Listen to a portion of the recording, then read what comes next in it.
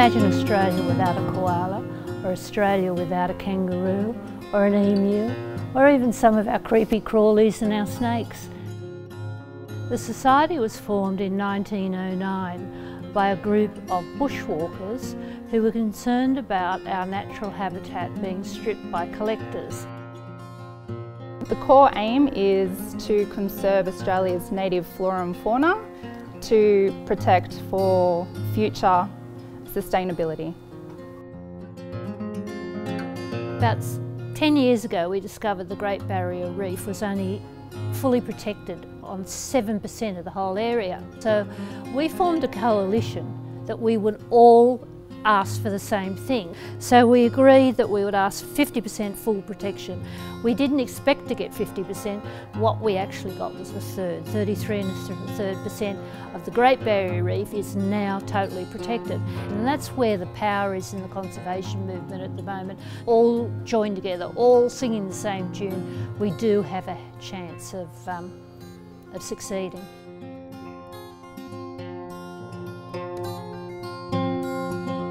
The Australian Wildlife Society graciously funded me a grant in order to complete part of my PhD research in the Blue Mountains, looking at the response of birds to urbanization.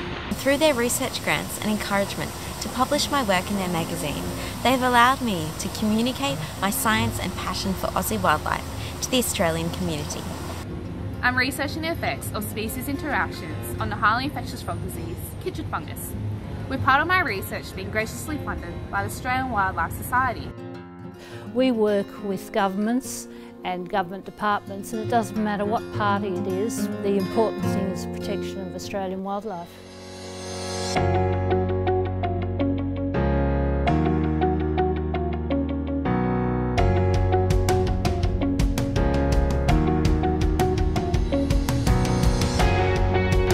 Australian wildlife conservation is rewarding, hopeful, and diverse.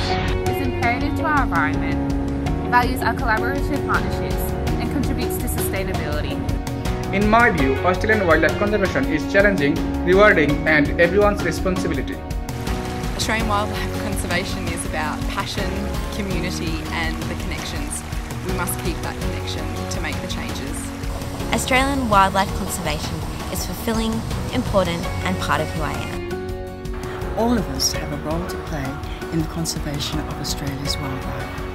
The longer you are in an organisation like this, and I've been volunteering for 20 years, you get to know people, they get to know you.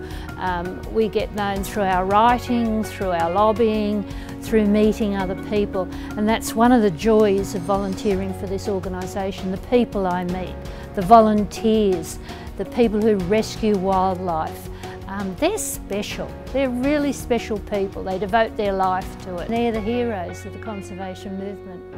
Congratulations on your 110th anniversary. I just want to wish everyone a happy birthday, and I think that Australian wildlife conservation is about the future, about sustainability, and this. It's about the future.